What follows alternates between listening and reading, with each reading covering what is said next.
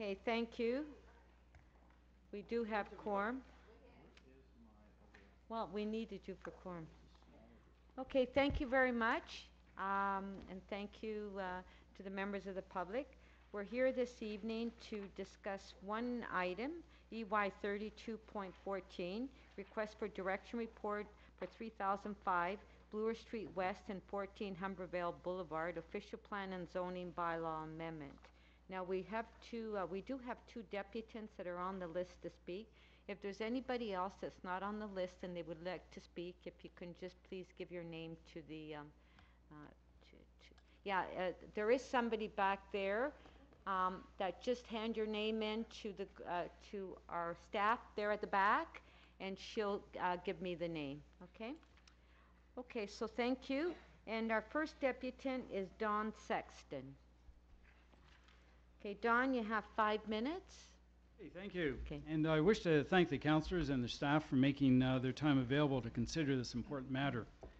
The current application is a blatant and outrageous violation of the in-place zoning bylaw 941-2003. This bylaw is established in the City of Toronto's official plan. However, the proposed building as designed will be massively overbuilt at 150% compared to what is allowed. The applicant is claiming the mid-rise guidelines should represent the applicable legal guidance. However, it is well recognized the mid-rise guidelines specifically exclude this area of Bloor Street. The mid-rise guidelines in its formation did not include any area resident input during the process of examination study. Its very wording outlaws its applicability to the site.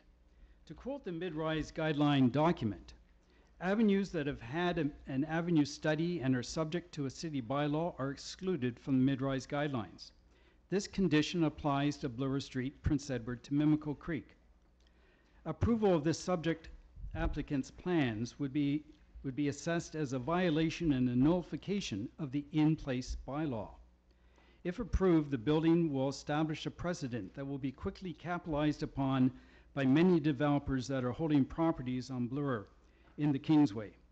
I have described the bylaw legalities and should be a real nuisance to developers in their striving to generate excessive and unfair profits. But why are residents really opposed to this development? Bloor Kingsway is a neighborhood of thousands walking daily to shop from as far away as 3 or 4 kilometers. Many more driving to access the many services provided. This is the nature of a mixed-use avenue that planning documents strive for. I quote from the provincial policy statement, which includes policies on key issues that affect communities' intensification.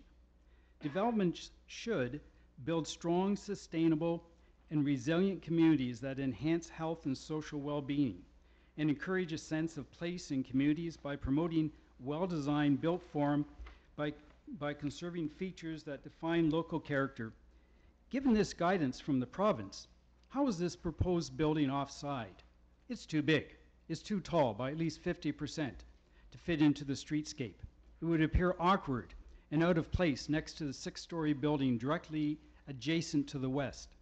This building, with its 50% greater FSI density and 40% higher height, will dwarf its next door neighbor and frankly make both look out of place on Bloor Street. Also, it is on the corner of a residential street, but its final built design violates the angular setbacks that are required in both bylaw 941 and required in mid-rise guidelines. These setbacks are enforced to help the building to fit harmoniously into the community. In addition, the building as designed does not provide any green space for current residents to look upon and building residents to care for the pet needs. Pets. Finally, the distributed plans are silent on sidewalk widths provided. This is critical, especially due to the error at 3009 Bloor Street, built before the Bloor Kingsway bylaw. The Bloor Street sidewalks range from 7 meters at Grenview, 3 blocks east, to 2.15 meters at 3009 Bloor Street next door. Naturally, the community requires that positive past designs, the 7 meters, be carried forward, and errors of the past, the 2.15, be ignored. The proposed building overhangs the sidewalk by what appears to be 2 meters. The building goes straight up from there. This amplifies the perception of height to all who pass by. The sidewalk users will be enclosed by the overhang. And this overhang violates even the mid-rise guidelines that the developer wants to use. On the residential Humbervale side, the building mass is a scant 0.14 meters from the property line. Homeowners cannot do anything like this on their property. And on top of that, the building design has a second-story balcony extending well past the property line. The building is massive. Its design amplifies its bulk. For over 8 decades, every multi-story residential building built on Bloor Street from Humber to the Mimico Creek have all, except for one, been well set back from the sidewalk with ample landscape. Can you please wrap it up? You're over 5 minutes. Okay, this includes the newest buildings on Bloor Street. Okay. The building is not designed and if this building is not redesigned and made to fit the enforced bylaws, it will cause a significant break with the characteristics and personality of the Bloor Kingsway area. Thank you. Okay, do we have any questions? Yes, Councillor DeChan? No? Any questions to the deputy? Yes, Councillor DeGiorgio has a question. Very quick question. Thank you, Madam Chair. You made reference to the Etobicoke zoning bylaw that was passed in 2003. That's correct. Was that a bylaw that was initiated by the city of Etobicoke back then, or was it just somebody that made an application? My understanding is it was initially initiated by the city of Etobicoke and adopted by the city of Toronto into its official plan. Okay. Thank you. Okay, thank you. Our next deputant is Stephen Kish. Okay, you have 5 minutes, sir. Thank you. I'll be very brief. My name is Dr. Stephen Kish. I reside at 41 Winston Grove. I'm a member of the community. I just want to make 2 quick points, but first I support the comments made by the previous speaker. So my first point and recommendation, I support the detailed community planning recommendations, which concludes in part, and so simply, and this is a quote, the proposal is inappropriate with regards to the proposed height, massing, and density, and would negatively impact the vitality of this main street. And that's one of the key conclusions by community planning. Second, I'm going to make a pitch for trees. I ask council to consider that planting trees that will become substantial in maturity along the entirety of the Bloor Street and Humberville sidewalk impacted by the development will help in reducing the negative impact of the development. And I'm assuming if there is a development, it'll be a scaled down development. We know that trees are important. We all know this for a variety of reasons. They moderate air temperature and reduce pollution, but there is now research data suggesting that trees, in particular the extent of tree cover, may actually improve one's health and actually reduce mortality. Trees also, in my opinion, will help provide a sense of space, a sense of place, which is the specific aim of, one of the specific aims of the Planning Act. The developer, in fact, in their November 2017 submission, in fact, supports a best practice performance standard that includes trees, and I quote, sidewalks are wide enough to include and support trees. And I wonder if that's a true statement along the Bloor Street and Humberville sidewalk. I hope that is a true statement. So I simply ask that the developer deliver on that statement. Thank you. Thank you. Do we have any questions? Councillor Doucette. Thank you very much, and I love your comments about trees. Have you I asked? love trees. Sorry. Have you asked? And it's not just are we healthier, we're happier people when we live around trees. Yes. You know, to be fair, I'm a researcher, so Okay. I have to be careful about what I say. The data suggest that, but they don't prove that. Oh, I disagree with that. I can prove it. I feel happier. Would you rather would you rather look at, would you rather be associated with or look at a tree, a magnificent mature tree, or a concrete block of a high-rise? You got me on that one. So my question is You know, this. that's a bit unfair, but... My you question know, is this: yeah. have you spoken with your local councillor and the proponent, therefore, to put silver cells under the sidewalk, which actually allows the trees to mature better than just if you stick them in what we call a tree coffin? My additional recommendation, and I don't know how the city handles this, is that the owner of the property Right. should be responsible for maintaining the trees. I don't know if that's the fact. But they if that's should a fa- also, if you're going to want the trees to live and survive and flourish and be bigger, you can't just put them in a piece of soil. You've got to actually do these silver cells underground, agree. which allows them much more room to grow, room to keep the soil. So if you haven't spoken to the owner and you haven't spoken to your local councillor, I recommend you do and ask for that. Whatever gets built, you want trees. My point is, I'm asking for trees along the Bloor Street Yep. and Humberville side. There are trees in the middle of Bloor Street. I know Bloor They Street don't quite well. count, Yes. you know. Okay, thank you. Councillor DiCiano? Councillor Campbell's got a Okay, I thought you did. No. Oh, Councillor Campbell? I had a question for you, I thought sorry. you told me he did. So 8 stories is proposed. What do you feel would be acceptable? I'm not going to answer that question. Sometimes I've involved as an expert witness Let me because I rephrase it. lack the expertise. I honestly don't know. Let me rephrase I it. prefer 2 or 3 stories myself. So do you find favor with the condominium building that's at the corner of Montgomery and Bloor on the southwest corner? I'm not sure I'm familiar. That's right with- across from the Starbucks. Montgomery and Bloor, I- southwest corner. I'm not familiar with that. Oh, okay. Well, you got to go for a walk and go to Starbucks. No, I don't go past my community. Clearly.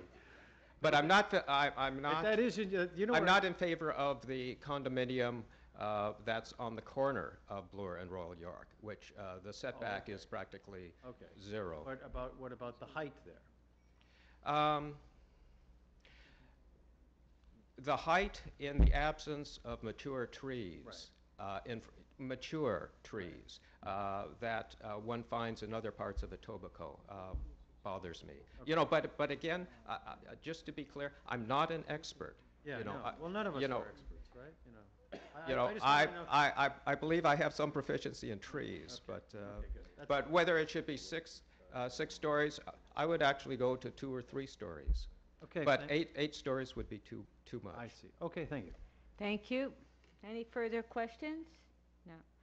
Okay, our next, yes, I know. Our next speaker is Kate Cooper. Good evening, Madam Chair, members of Council. How are you this afternoon? My name is Kate Cooper. I'm a planner with Bousfields Incorporated, and I'm the planning consultant that represents the landowner on these 2 sites. First of all, I would like to thank everybody for coming out today. It's a beautiful July evening, for taking the time to come out and to voice your concerns, because we are always very interested in hearing what the public has to say. And secondly, as everybody is aware, we have appealed the zoning bylaw amendment to the local planning appeal tribunal. And so inevitably, the decision will go down that road and be ultimately decided through that process. However, the landowners and our consulting team are absolutely open to continuing discussions with Councillor DiCiano, the rest of Community Council, the City of Toronto staff, and the community throughout this process, because we're very interested to see what the community has to say. We do have some members of our consulting team here tonight, if we welcome any questions that you may have. Okay, thank you. Councillor DeGiorgio, you have a question? Yeah, and I should know the answer to this, but did your client also appeal the site plan, or did he not submit a site? We haven't submitted a site plan as of yet. We've only appealed the zoning bylaw amendment. We have not appealed the official plan amendment. All right, thank you. Councillor Doucette, question? Thank you. What's the width of Bloor Street here? The width of Bloor Street, the right-of-way. right-of-way width is, I believe it's 27 meters. 20 or 27? 27. 27. Yes. And what is the height of your proposed building? The proposed building, bear with me for 1 second. It's 145.6 meters to the top of roof, and then there's a mechanical penthouse, which is So I missed your, 145.6 meters. Sorry, 145.6 feet, yes. I don't have that. can you transfer it Hang on. into the same 27 meters? Yes, it's Sorry, 27.5. my brain won't work on both of them. The resolution on my plan is very, 27.5 meters to the top of the 8th floor, 27.5. 27.5, is that including mechanical? That's not including And mechanical. then you've got what, a 5.5 meter mechanical? Yes, that's right. So technically, you're 0.5 meters, half a meter over in your right-of-way height, and then you've got your That mechanical is on top correct, of that. yes. And how are your angular planes? Because you are looking at a residential neighborhood beside and behind. We have, the landowner also owns 14 Humbervale, as you know. It's being included as part of this development, and we've measured an angular plane from the south side of the 14 Humbervale property line. So if you're viewing that in terms of the avenues and mid-rise guidelines, we're generally It's a bungalow to the south. to the south, yes. It's being proposed as a single detached, two-story single detached residential dwelling with 3 bedrooms, but it's part of the development. It will have underground parking. Currently, as proposed, there's underground parking Okay, so I've underneath. just gone through this. Are you going to be demolishing the house, putting your underground parking in, and then putting a That's house back? correct, yes. Ah, yes, we looked at something like that further along Bloor Street. Okay, so your angular planes and what amenity space? Are you having amenity space on the rooftop There's an amenity terrace on the 2nd floor of the building, facing facing south. south? Yes. Outdoor amenity space facing south, that's correct. Do you have any privacy screening there for the residents to the south of it? There will be privacy screening for the residents to the south, yes. Okay. And anything on your rooftop area? Yes, we have amenity space on the rooftop as well. Again, on the south side? It is on the east side of the building. East side, so that's on the... On Humbervale. Humbervale That's side. right. Okay. So the residents to the south won't be impacted so much by that? Not by the roof, no. And it's set back quite a distance from the neighborhood's designation. Okay. All right, thank you. Are there any further questions? Actually, I have a question. So in your deputation, you mentioned that you would like to continue to work with the city, local council, and the residents to address their concerns. So it seems like their big concern is the height. That's so correct. Would you be willing to reduce the height? Well, I can't say for sure whether we'd be willing to reduce the height, but we would like to sit down, work through the process. Because this application was appealed, we didn't have a chance to have a formal community information meeting. We would like to continue discussions and are very interested in hearing what the community has to say. Yeah, well, it's clear that they feel 8 stories is too high, so, I think we absolutely could look at that through the process. okay, thank you. The questions? No? Okay, thank you. Is there anybody else that's not on the list to speak that would like to speak?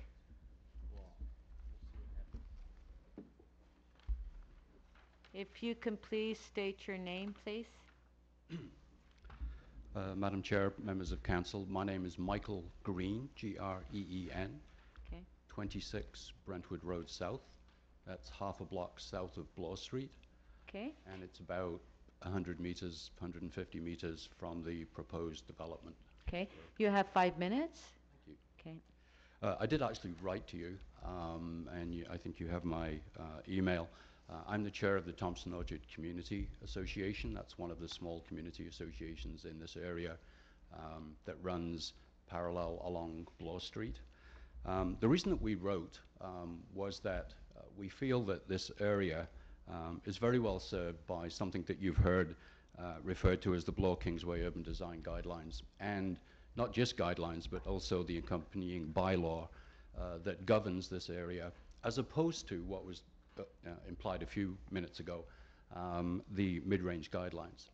This area was deliberately, I'll say, not ignored, and I'm probably not using the right words, but it was when the mid-range guidelines came in, it was identified as one of those areas that already had a pre-existing detailed study where there'd been a lot of information shared between council, planners, consultants, and residents.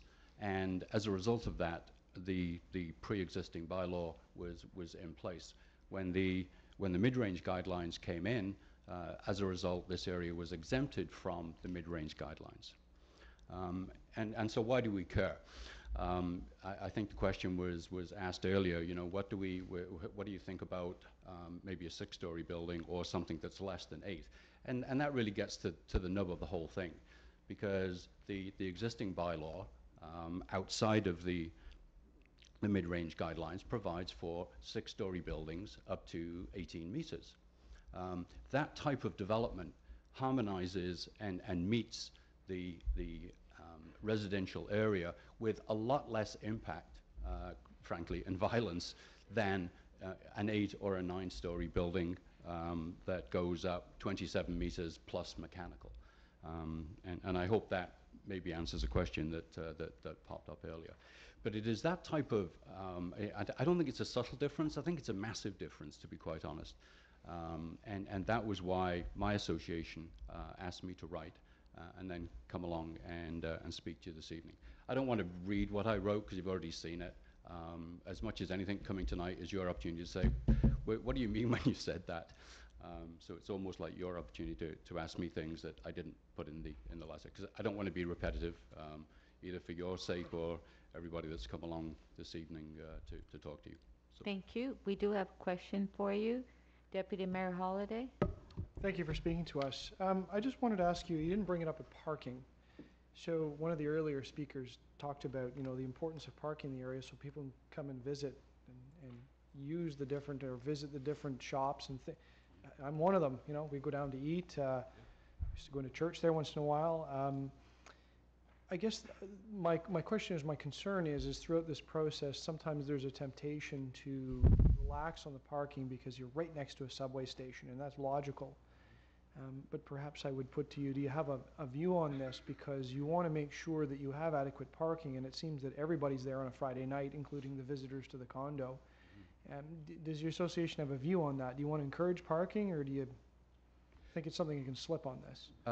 Well, no, we don't. And to be quite honest, I didn't dig into individual elements of what disturbs us about the building, because in my very brief email, it really was, you know, you're looking at adopting a report from staff. And really, that was the only sort of thing that I wanted to put before you, and that was my only sort of ask of you this evening. Because then I think that has the potential to open a much more realistic dialogue, because, for one thing, the developer knows that council is serious about taking a position should they just want to go ahead with the building as planned and appeal to the LPAT. But to answer the question about parking, parking is an issue in our area. On my particular street, we have parking every evening. It's very, very popular because people go to the bars and to the restaurants on Bloor Street. It's great. I mean, it doesn't bother me at all. People don't, you know, block the sidewalk. Sorry, we don't have sidewalks. They don't block the driveways, so it sort of works okay. I am concerned when condominiums, though, use the argument that just because we're by the subway, people don't come and buy in our apartments and have cars.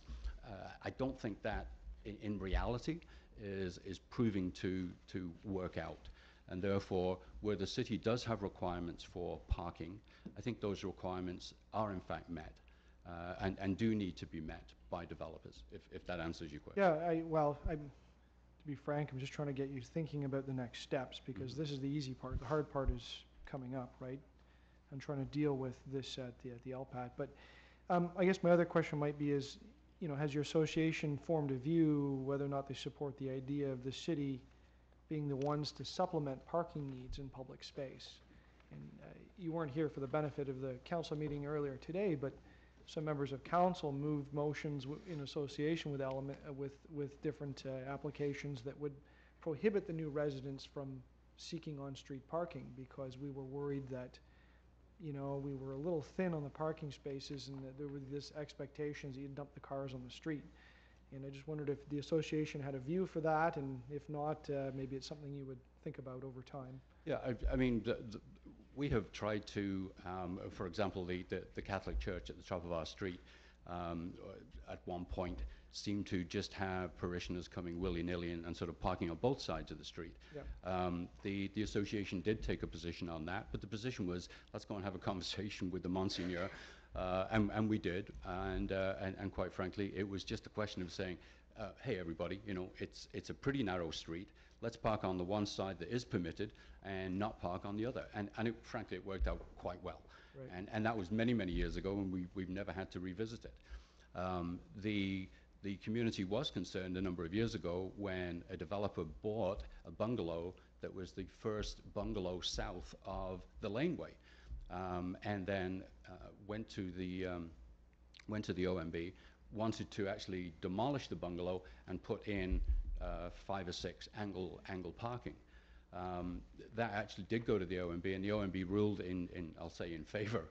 The city opposed it at that time, and also in favor of the position that the residents had taken, which is it's not a great idea to be knocking down bungalows to put in half a dozen parking spaces, because another half a dozen parking spaces out of the 100, 150, 200 that's in that stretch, it's not going to make it wonderful, and it's not really going to solve the problem, because half a dozen either way isn't going to be a big thing.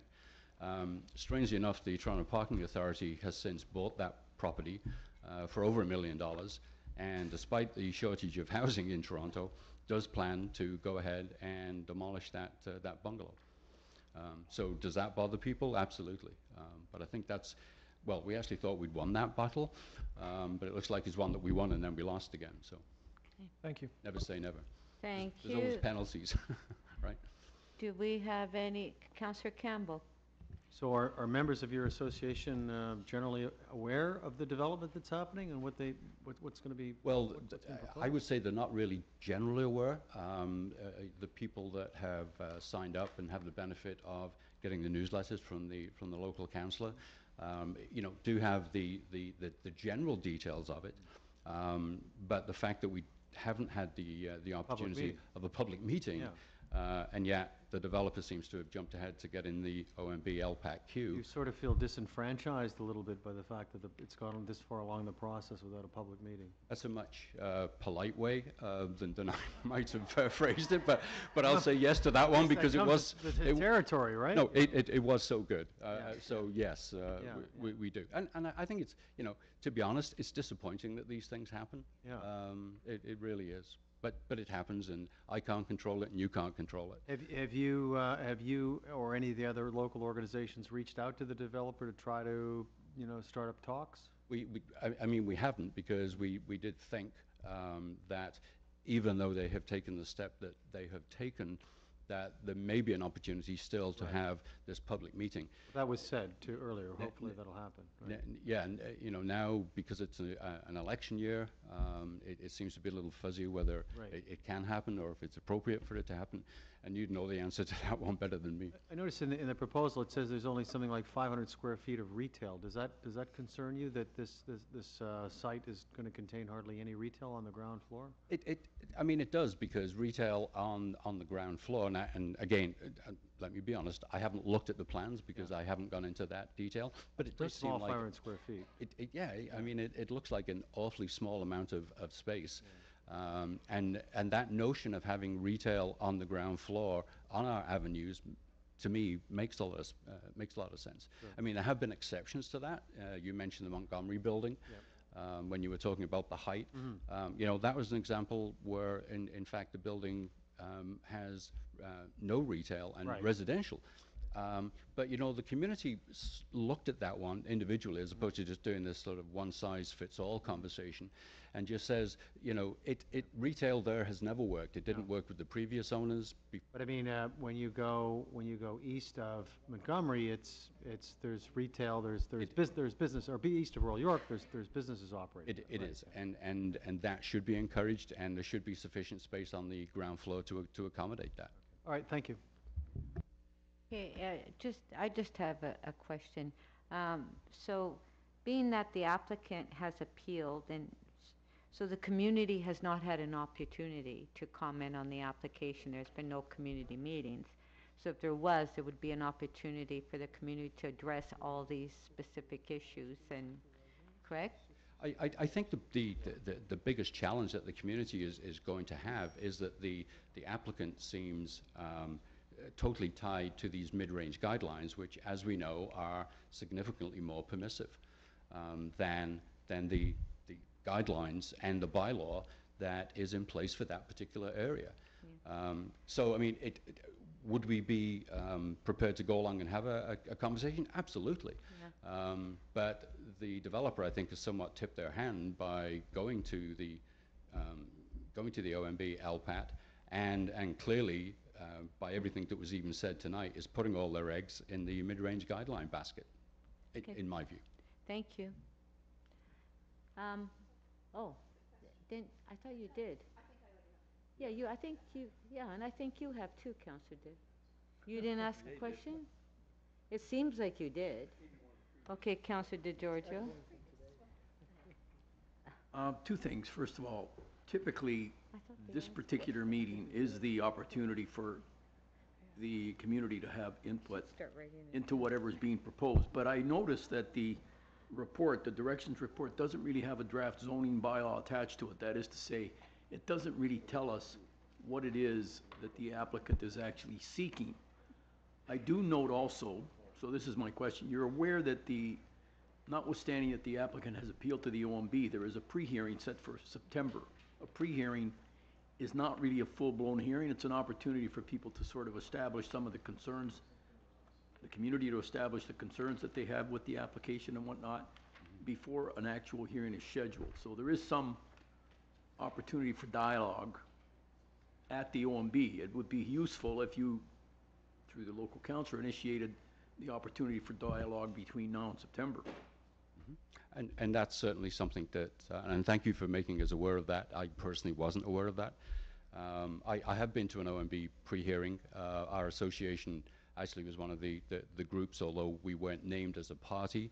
Right. We did go along and speak at the development at 2915 Bloor Street, which benefited, if you like, from the same type of support, both from council and also from legal and planning staff, in that application was in fact appealed, not appealed, but opposed at the OMB. So yes, I mean, individually, I think we really focused on the fact that staff had made a similar request for direction at this meeting, and that's why when I wrote that, that we hope that you would in fact agree with that, because I think that's an extremely important step, so that associations are in fact supported by the council, and vice versa. I mean, it's a two-way street, right? No pun intended. Okay, thank you. Thank you very much. Thank you. Oh, yeah. Do we have anyone else that would like to speak? If you can come forward, please indicate your name and address. This is spontaneous. I wasn't planning on speaking today. My name is Phyllis Starron. I live at 34 Bermuda Avenue. You mentioned about parking, and that's what compelled me to speak. We have a very serious issue in the Kingsway about parking. My husband has a business in the Kingsway, and he has told me several times patients have called at the last minute and said, I've been driving around the block, I can't find a place to park, and they've canceled at the last moment. I went to the various area businesses. I went to 10 businesses, and I interviewed people, and I asked, are you having a problem with parking? And every single business I spoke to said yes. They said business is down this year 15 to 20%. and it's because just during the week, what has happened is they closed some kind of parking at Islington Subway to build a high-rise, I understand. Is that true? And anyways, they say what has happened is that people drive from Mississauga now to Royal York. They take the subway downtown, they use their apps during the day, and there's no parking for the merchants in the Kingsway. So you speak about parking, I mean, it is a serious problem in our area. Another problem is that, you know, in that stretch 2915 Bloor, they're going to be building, there's a proposed condominium that's before the OMB right now. Well, behind some of those buildings, there is parking. In the building that my husband is in, there is parking, but they're going to eliminate that parking because I'm sure they'll eliminate it because the city just won't let them park there. And so the merchants who use that parking say, where will we park? There's no place. So it is a serious problem, and that's all I want to talk about right at this moment. I am disappointed that we didn't have a community meeting, because we certainly would have gotten people out and people would have come to the meeting to discuss all their concerns. We have a lot of concerns. One of them is transportation, traffic in our area. Actually, for 2915 Bloor, traffic has not come forward and told us how they're going to handle the traffic for our area. And we have many serious problems and concerns. So we would like to hear more. We would like to have a public meeting so that people can come out and give their concerns. Thank you.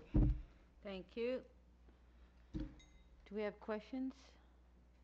Okay, thank you very much. If you'd like to come forward to speak.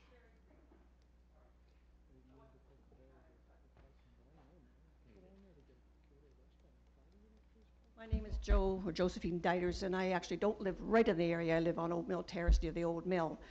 One thing I find about this whole application right now is the arrogance, sorry for saying so, of the applicant.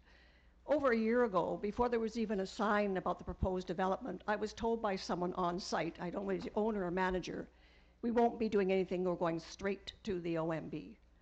So to me, that already says something about the applicant. They're not really interested in working with the community if they've excluded us from any meetings with them.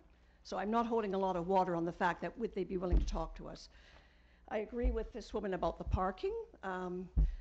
I drive up into the area, I walk and I drive. The parking in behind the retail stores is usually full by 9 o'clock, 9:30. It's difficult at certain times of the day to get parking. I live on Old Mill Terrace. It's a crescent-shaped street in and out of Bloor Street. And often when I'm trying to get out of my street, I have to wait for the light to change at Old Mill, which is now called Old Mill Trail. It used to be Humber, in order for the traffic to stop, that I can pull forward, because they now have a sign at each end of the street, don't block intersection or whatever, don't block the entrance. I pull forward, cars are stopping, but what's happening is there's a yellow line with stripes that people are not supposed to use as a laneway to get into the turning lane to go in front of Old Mill Subway. And more times than not, I pull out, the cars are stopped, and I pull out, and there's someone coming right down the yellow lines.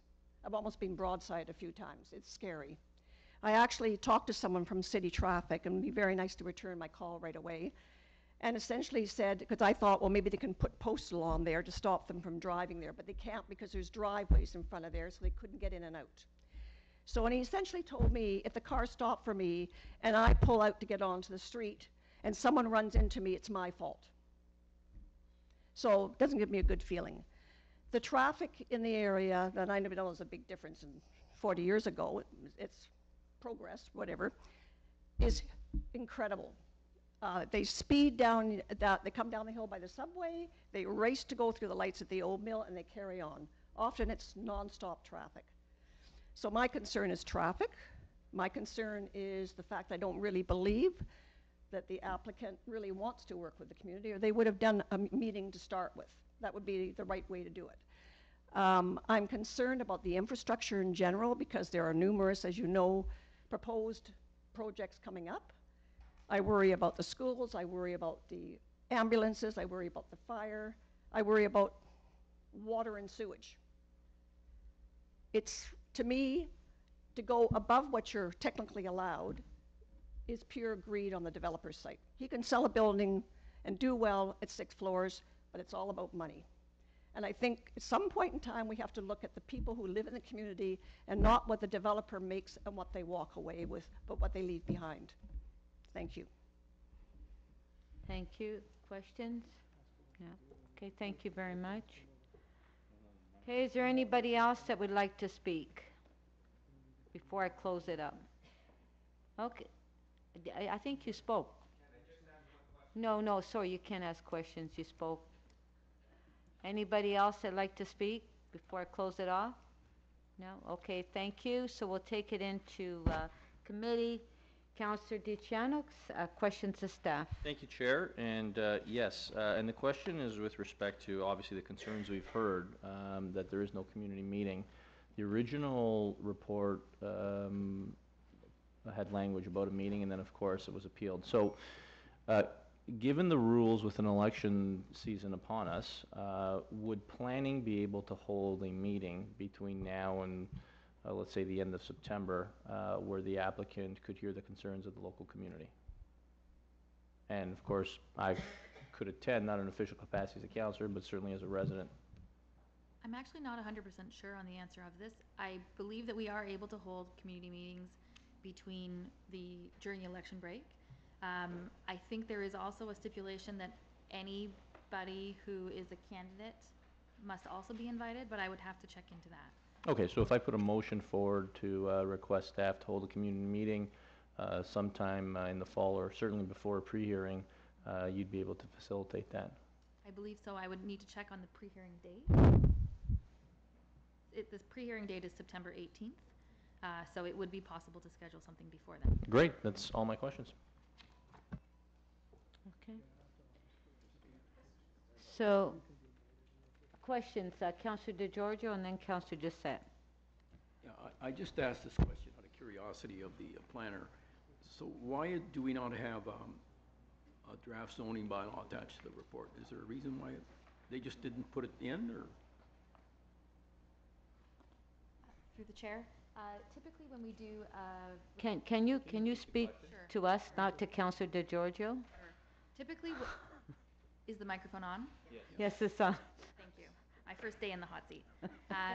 Typically, when we write a request for a directions report in response to an appeal, the report actually does not include a draft zoning bylaw, because we don't write the zoning bylaws and put something forward if it isn't something that we are recommending approval for. What we do is we describe the project, we present the elevation drawings and the site plan and the roof plan of the drawing of the project, so people have a sense of what is being asked for. And then we ask that when the item does go to the Ontario Municipal Board, that at the time that the bylaw is finalized, given whatever decision is made by the board, that we then, it's at that time that we actually write up the bylaw. Okay. And The reason I ask is because sometimes when people get to the board, the draft zoning bylaws actually, that the applicant might submit to the board, is actually quite different from what comes forward here. And that's, well, not only puzzling, very troubling. It's true. Between the time when the appeal is filed and the time that a decision is made at the board, or even the beginning of the hearing happens, the actual hearing, not the pre-hearing, the applicant can change their proposal and write a draft bylaw that reflects the changed proposal. So while today there is an application for an 8-story building that has been appealed, by the time we get to a hearing, it could be different. Could be 9. Could be 27, could be 3. Councillor Doucette. Thank you very much. So the applicant put in an application. It was a complete application at a point in time. They had 120 days and they went to LPAT. Is that correct? How come there wasn't a community meeting before the 120 days? The application came in.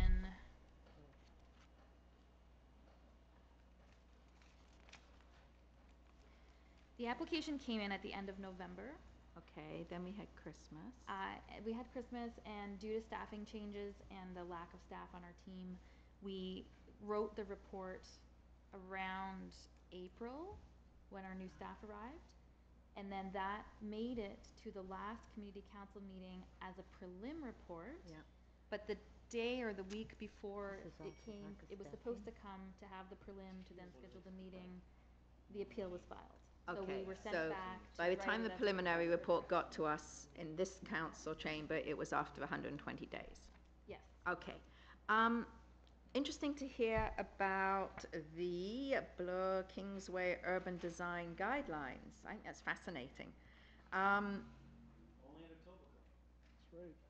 No, not only. Anyway, I'm good. so that's mentioned here, but the proponent seems to be using the mid-rise guideline, which is why I was asking about mid-rise guideline, one-to-one, all that stuff. Has planning had discussions, I know you haven't had a meeting, but has planning had discussions with the proponent so they are aware of the urban design guideline, which is meant to guide them, versus the mid-rise guideline, which is meant to guide them? So has planning met with the proponent and explained this to them? Certainly at the pre-application stage, but post-application, I would have to turn to Vanessa Covello, who's our senior planner on the file, and ask if they've had any meetings with the applicant since then. So you've had no meetings with the applicant? Okay, which is unusual as well, I would say. Would be in my own view. So this direction report is suggesting sending city legal, city planning to LPAT at the pre-hearing in September, I hear, September. Okay. I can't ask the councillor, but maybe would you know if there's going to be any other parties at the pre-hearing? Are you aware of any community groups who are going to be parties? Are they going to be participants if they can't be parties? Because that's one way where the community can get their voice heard at the pre-hearing. I would expect a large number of parties and participants because about 2 blocks to the east of here, also on the south side, we have recently been through an Ontario Municipal Board hearing at 2915 Bloor, and there were, I would say, at least a dozen, possibly more participants, and several parties who were there during the entire length of the hearing, which has not yet concluded. Okay. So that is another chance for, one, you're going to have a community meeting before the pre-hearing, and two, you will be helping them with the local councillor, advising residents how they can get involved at the pre-hearing as well. Perfect. Thank you. Thank you. Is there any further questions? Okay, I have a question. So we have, in our agenda, we have a report dated March 10th, and the preliminary report, where the recommendation was to schedule a community consultation meeting. So are you saying that since March until today that you haven't had a community meeting because of lack of staffing? Is that the answer? I believe the preliminary report. It was in March. Yeah. Yeah. And the recommendation was to schedule a community consultation meeting. This is in March. So I don't understand from March, community council meeting, till today, why there hasn't been time to have a community meeting. I'm going to invite Vanessa Covello to speak to this. Oh, okay. So when the preliminary report came to community council, the councillor actually made a motion because the application was appealed at that time, so there was a motion put in for a request for direction report. So instead of adopting the recommendations of the preliminary report at that time, the councillor had asked staff to come forward with the request for direction because the appeal was already submitted. I know, but we were just told by staff that the reason as well is that there's been lack of staffing. So what's that all about? So that's correct. So between November and the time when the preliminary report was submitted, yeah, there was a lack of staff at that time, and that's why the preliminary report was late, and also that there was no community meeting at that time. Normally, we would like, if an application came in November, to have it within 2 or 3 cycles with the preliminary report to EYCC. So it didn't go in November, it didn't go in January, it didn't go in February. It was written in March and signed off in March. It was supposed to go then, but when it because of the deadlines and how long it takes between when you write it and when it gets to EYCC on the agenda, the week before it was on the agenda and it was slated to go, the week before the meeting, they hit their 120 days and they filed the appeal. So we would have held the community meeting after that meeting, but we then had EYCC direction to change the nature of the report. Yeah, okay, I'll end at that then. Okay, thank you. Any further questions to staff? No? Okay, speakers. Councillor DiCiano. Okay, thank you, Madam Speaker, and thank you everyone for being here tonight. I think given the deputations tonight, everyone's pretty steadfast in the community on what we're looking for. And it's certainly no surprise that we're looking for builders who come into the community to adhere to our Bloor Street guidelines, and that's 6 stories. And I think we're all very well aware of 2915 Bloor. We didn't shy away from a challenge on that. We're at the OMB. There was no settlement that we entertained because we want to see it adhered to.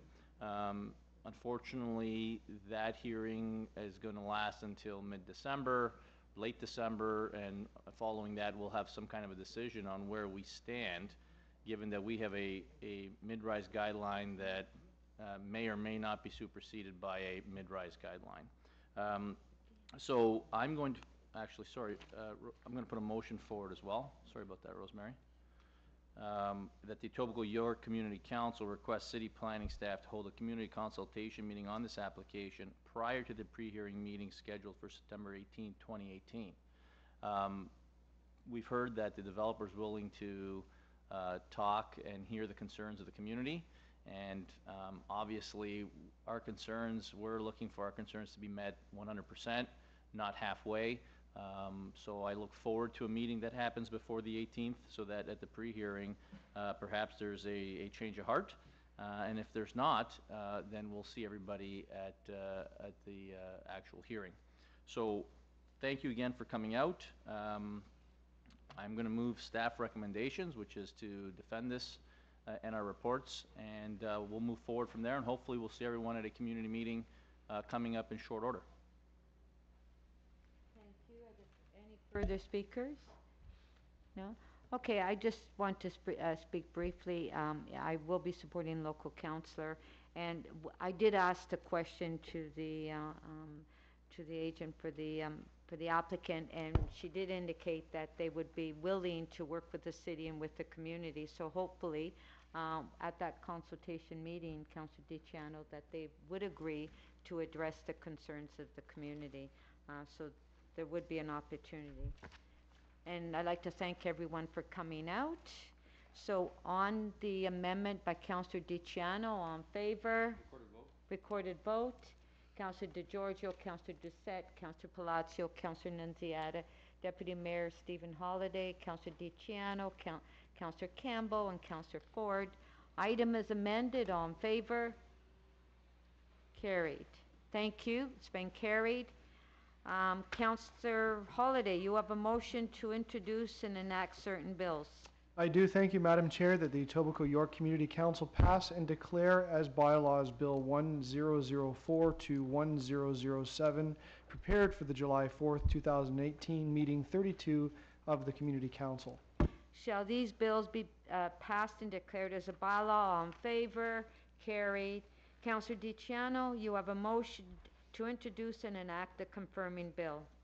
I do, Madam Speaker. It's that the Etobicoke York Community Council pass and declare as a bylaw confirmatory bill to confirm the legislative proceedings of the Etobicoke York Community Council acting under delegated authority at meeting 32 on July the 4th, 2018. Shall this bill be passed and declared as a bylaw? All in favor? Carried.